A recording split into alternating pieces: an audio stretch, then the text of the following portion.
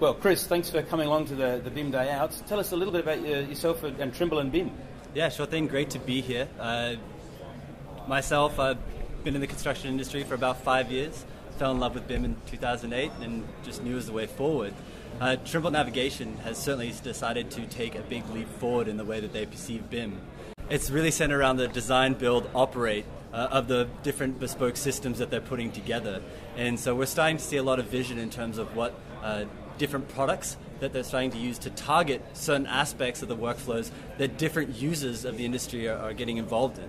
So for example, in the GCCM, we're looking at products like Model Logics, which allows a general contractor to assess or validate a cost model before moving it and progressing it into a tool like Tekla to actually create the design before they're costing it in Vico Office and then ultimately managing it in Prolog. And so here we go, where we're looking at a life cycle where we're not overlaying or overcomplicating multiple different disciplines, but we're focusing on certain workflows to make the general contractor the most successful.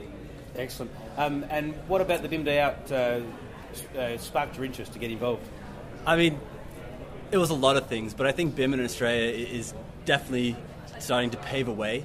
BIM around the world is really what's going to be the driving force between making construction companies more successful when delivering a project versus not doing these types of traditional workflows, doing these traditional workflows and not really managing the project to the fullest extent with the data richness that they have available to them.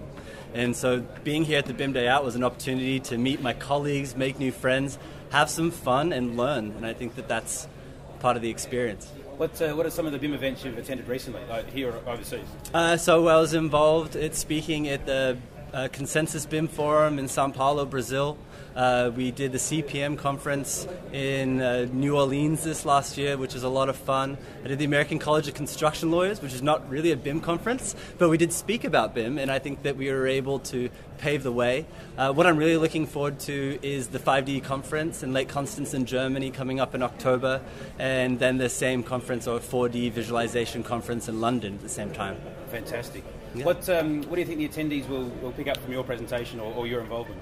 I think that, well, really my hope is that they're learning that BIM isn't just about the technology, it's the process. Whether it's social, whether it's business, whether it's just getting involved, it really is a lot more about being part of that collaboration. And I think that that's what's most exciting about being able to bring all these great minds together. And lastly, keeping in the theme of the event, what was the last concert you attended? So I went to the Sydney Opera House and I saw Beethoven's Ninth Symphony, which was incredible for me. But I am looking forward to going Frank Ocean next week in Splendor in the Grass, so that should be pretty good. Excellent answers. Well, thanks very much for your involvement, and we'll see you again. Thank you so much.